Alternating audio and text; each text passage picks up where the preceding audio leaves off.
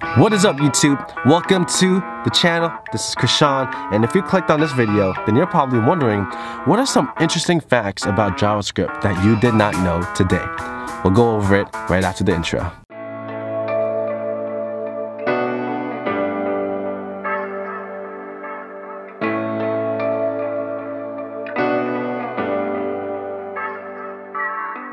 Good morning, everyone. So today will be a very short video because I know tomorrow I don't really have time to actually even vlog on my lunch break or anything like that. So I'm gonna go ahead and do a short video for you today. And I do have some interesting things I want to talk about towards the end. So if you want, make sure you stick through this video. Something that I want to tell you guys that I plan on doing with this channel really soon. So just so you know, what I'm doing is I'm literally just going on Google right now. I figured, since JavaScript has been around for a very long time, there must be some things that we don't know about it that we probably should know. So let's go ahead, let's get into it. Let's go with some interesting facts about JavaScript right now. So, if you guys didn't know this, JavaScript has actually been around for more than 20 years. That's a long time. I'm 30.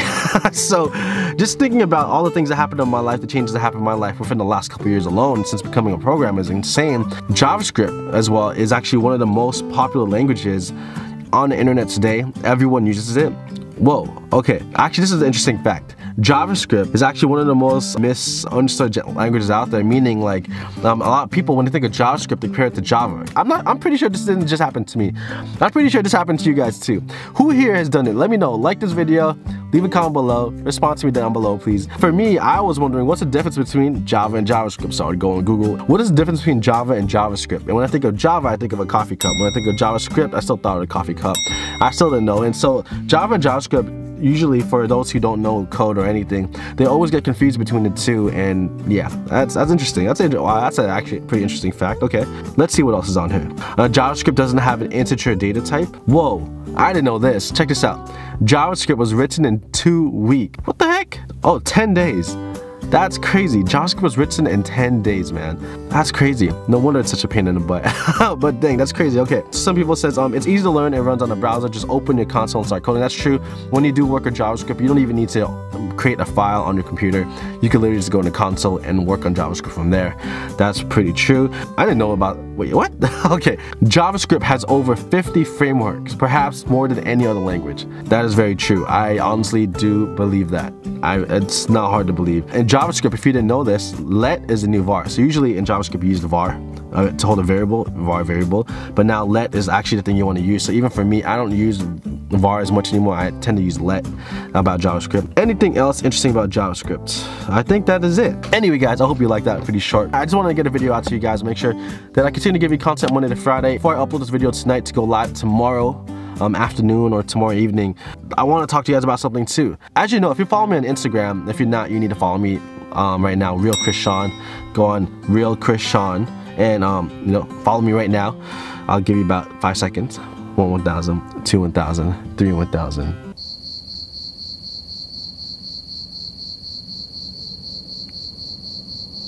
Thank you for adding me. I really appreciate it. And if you did add me, leave a comment on my latest post and let me know that you follow me from YouTube. But anyway, so what I want to talk to you guys about is I plan on doing something with everyone. But I figured it's something that will encourage you guys too. And I want to do something not just for me, but to really help you guys. I want to do something called Dream Code. Hashtag Dream Code.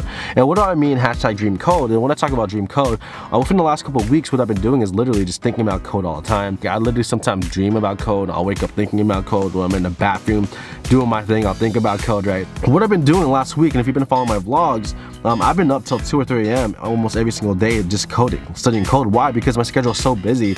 I've been staying up super late just to study code because I told myself, no more excuses. Doesn't matter how busy I am, I have to make a way to learn code and improve and become better. So what I unintentionally did is study code 3 hours a day, every single day, Monday to Friday. And so I figured what I want to do with you guys, I want to challenge everyone else. And I want to do something with you guys. I want to do something called hashtag Dream Code. And it's a challenge where I challenge you. It doesn't matter how busy you are.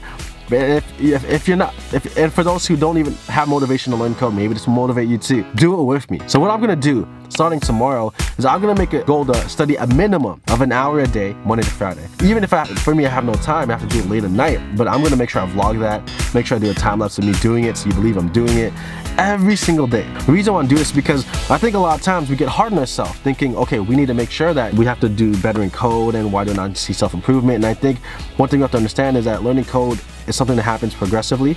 throughout time. And as if you put in more effort consistently, you become a better programmer, and it feels like it's overnight sometimes. And so I am challenging everyone to do this with me starting Monday. Today is Sunday morning, actually. So if you see this video, it'll be Monday. So starting today, I'm gonna start vlogging, and that means the video will go live on Tuesday. Every day, from Monday to Friday, about what I'm doing when I'm studying code every day, what I'm studying, what is it I'm learning, to push you guys and to push myself too, to keep me accountable so I can become a better front-end software engineer, front-end developer, whatever you want to call it. Anyway guys, I gotta go, gotta head to church. I hope you guys enjoyed the video. Like this video if you haven't yet, subscribe if you haven't, man, I would appreciate it, and leave a comment below and tell me how weird I am or cool, or let me know. Love you all. Thanks for watching. This is Krishan, Life Mode Developer, and I think this video is gonna be 10 minutes long, darn it. I'll see you guys later. Peace. Alright dudes, so I'm going grocery shopping late at night. It's about 10 p.m. right now, but look what I got. A bunch of bananas, my oatmeal, teriyaki sauce, and check out all these vegetables. Dang guys, I'm not gonna lie man, all of that grocery food costs 75 bucks. That is so much cheaper than eating out, because I literally spend like, I think $25 to $30 a day minimum on food, and so I have to admit, I have to be the first to admit that I spend way too much in eating out. It doesn't matter how late it is or what time it is. You have to put in effort to make sure that you progress, and that is why I'm putting so much effort to code, even if it's late at night, man. You have to make the most use of your time. What you do now will determine where you'll be in a few years from now. So do something now.